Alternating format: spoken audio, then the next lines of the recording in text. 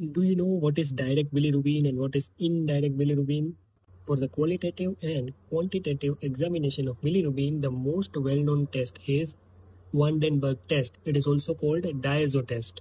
Now, what is conjugated bilirubin?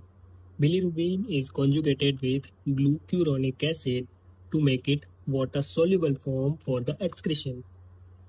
Conjugated bilirubin reacts with diazo reagent and gives pink color.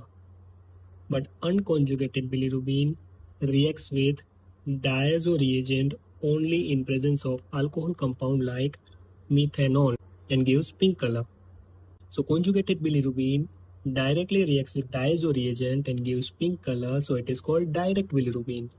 And unconjugated bilirubin reacts with diazo only in presence of methanol and gives pink color, that is why it is called indirect bilirubin.